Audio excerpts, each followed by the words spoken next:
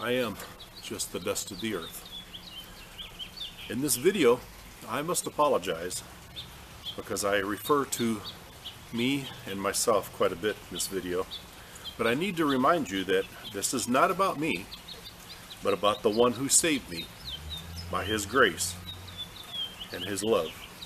And He called me to be a last days watchman with dreams and visions.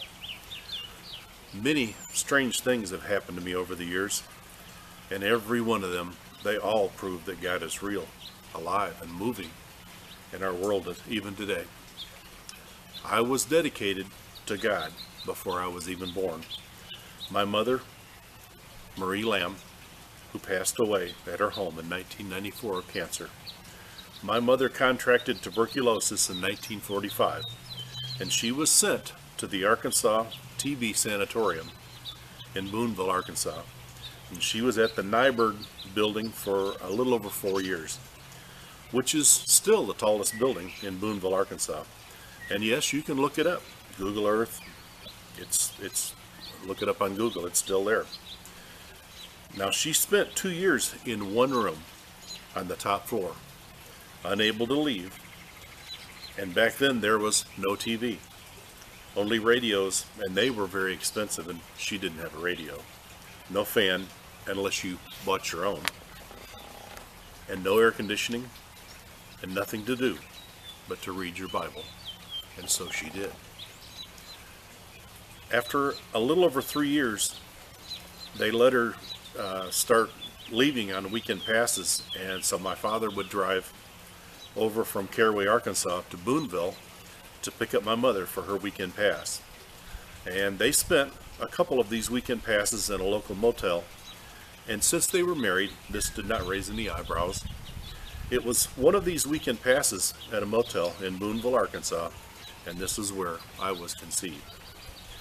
Now, since my mother was still a resident in the TB sanatorium and under doctor's care, they quickly discovered that she was pregnant with me. Now, her doctors, they insisted that she have an immediate abortion to save her life. They told her that she could never carry me to full term, and to attempt to do so would kill her and me. Her doctors insisted on an abortion, and this was at a time when abortions were not allowed. They were not legal in any way, except in extreme circumstances. But my mother, reading the Word of God, put her faith in God and His Word. And she insisted that God gave her this baby, and if God took her baby, or if God took her and her baby, it would be God's will and not her doctor's will. My mother insisted, and her doctors, they persisted in demanding she have an abortion to save her life. But thank you, Mother, and thank you, God, for your word, your love, and your saving grace. You see, God saved my life even way back then. And since she was nearing the end of her stay and her recovery was almost complete, they discharged her, and they didn't want to be responsible for her death or her baby's death by insisting that she keep her baby, me. So my mother gave me to God, dedicated me to God, even before I was born. I owe Jesus everything, as He gave everything for me. He held nothing back from me. He gave it all. So who am I to hold anything back from Him? I owe Jesus my very life. So I am not my own. I belong to Jesus. I say His will be done in heaven and in earth. His will be done. My mother started out trusting in Jesus, and then I learned to trust in Jesus. And I think we will keep on trusting in Jesus. Now, who do you put your faith and trust in? I am nothing special, just the dust of the earth. But I am God's dirt. And yes, I make mistakes. I'm not perfect. But I know where to go to get forgiveness. I get on my knees. I cry, I weep, and I repent of all my sins. So whose dirt are you? I tell you these things so that you believe me when I tell you I was called by God to be a last days watchman with dreams and visions. And all that has happened to me proves that God is real, and He wants you to be warned as to what is to come, because you are being warned. Remember, God always warns before he sends judgment. Everything in these last days is winding down. Everything is collapsing.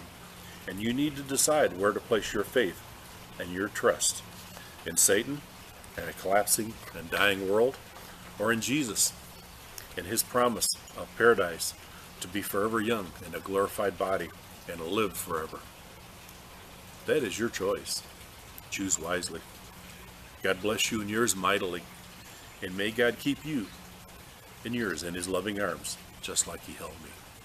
With much love and more grace from above. Amen. And we love and pray for all of you. In Jesus' mighty, mighty name I pray. Amen. Because we're going home soon. We're going home soon. Thank you, Jesus. Hallelujah, hallelujah, hallelujah.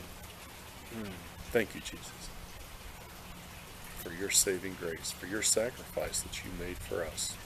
We so don't deserve it. We so don't deserve it. Thank you, Lord. Thank you, Lord. Thank you.